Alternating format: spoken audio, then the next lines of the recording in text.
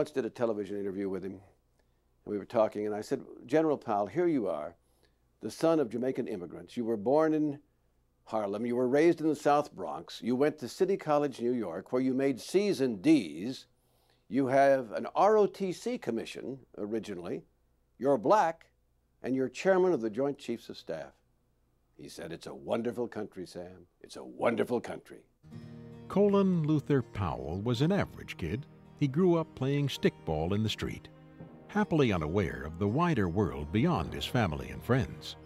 Then he found the U.S. Army, and he found his destiny. And at that time, in the late 50s, when I entered the Army was truly the only integrated organization in American society. Without that kind of opportunity, I'm not sure where I would have ended up in life. The Army took Colin Powell out of the South Bronx, first to Germany, hard up against the Iron Curtain, then back to the States, where he met another destiny, a lovely young woman from Birmingham, Alabama.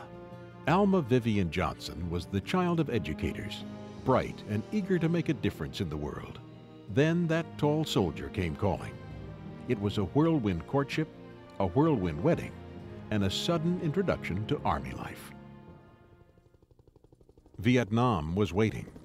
News of his first child's birth came to him in the jungle. He carried little Michael's picture in his breast pocket. Back home, Alma raised a growing family. She was a rock. If people think he's electric, she's the ground wire. She's the one who always kept the family together. He came home from Vietnam to a country torn in two. Protesters thronging the streets of the capital. A country suspicious of its government and alienated from its fighting men. He would spend his life rebuilding the nation's trust and restoring America's pride in its military. He knew firsthand the sacrifices every soldier makes. Their safety, their respect, and their trust were his first priority. It was all about caring for people. When I became an Army officer, the morning I was going to leave for Germany, he came into my room and woke me up and gave me a kiss and said, good luck. And the only advice he gave, he said, remember, take care of our soldiers. His dedication, intelligence, and quick wit soon drew attention to this young officer. And Colin Powell found himself called to the Pentagon and then to the White House. What struck me most about Colin was his great sense of humor, his caring about others, and his ability to relate to everybody from the delivery boy to the President of the United States. He would go on to ably serve under 5 presidents. He played a key role in President Reagan's historic summit with Mikhail Gorbachev and the complex disarmament negotiations that led to the end of the Cold War. As chairman of the Joint Chiefs of Staff under President George Bush, he led the nation to war in the face-down with Saddam Hussein in Kuwait. To his soldiers, he was hands-on. To America and the world, he was the face of American loyalty to its allies and American resolve in the fight against tyranny. The troops of Desert Storm returned to a hero's welcome and a country that had rediscovered its pride in its military and its place in the world. In September 1993, this faithful soldier laid down his sword and left the Army that he loved so well. A grateful nation offered its thanks.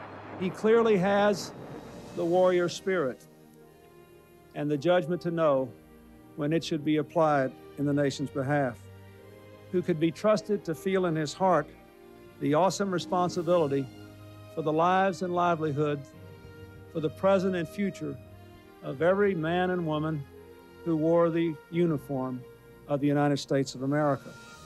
But his service to his country had not ended. In December 2000, the boy from the South Bronx was appointed Secretary of State, where his distinguished service won respect from both sides of the aisle. Colin Powell brought to his public service values he's had all his life, and that is one of absolute fidelity to the duty that has been assigned him. 2, being absolutely thorough. 3, to try to build consensus. Maybe that's why I miss him so much. He has retired from government, but not from public service. Now Colin Powell devotes his energies full-time to helping young people. So I believe it's important that as part of whatever we do in our business life or in our private life, We work with young people, and we prepare the next generation of leaders for our country and the next generation of leaders for our world. Together, Colin and Alma Powell have devoted untold time and energy to America's Promise, the Alliance for Youth. Founded by Colin Powell in 1997, America's Promise makes youth a national priority. When I think of partnership, I think of America's Promise, the Alliance for Youth, the way it partners with groups all across this country to help young people. But I also think of another extraordinary and unique partnership, Colin and Alma Powell. As a team, they have worked across this country to give our young people a better life. I've had the privilege of watching Alma step in as a real leader in that organization, and I'm convinced that what inspires her every day and makes her such a terrific leader for this cause is a true love and dedication she has, not only for youth in Washington or the U.S., but truly youth around the world. As a leader, she motivates and inspires.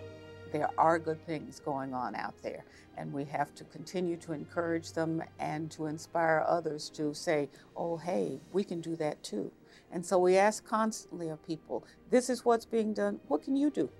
Always a committed volunteer, Alma Powell contributes her many talents to causes of all kinds, but her focus remains helping children and supporting the communities in which they grow. When it comes to civic work, I don't know anyone who does as much as Alma Powell. She's involved in I don't know how many charities, with the Kennedy Center. And you just go down the whole list and you'll find Alma's name there. But more than the name, you'll find Alma. Since Alma's been vice chair of the Kennedy Center, our educational programming has grown by about a factor of 5. We now spend over $25 million a year trying to bring arts to children all across America. And a lot of this is because of her dedication to children and to her belief that bringing arts to children is a vital part of their education. But I think her main focus is outreach to the community, especially children. She wants to make sure that the Washington community has access to the Kennedy Center, and it's not just for a privileged few. It's an old-fashioned idea, a life spent in service. It's a story of two people who have lived the American dream and who believe every child deserves a share in that dream. Those to whom much is given, much is asked, and so you have not fulfilled your place if you have not helped someone else along the way.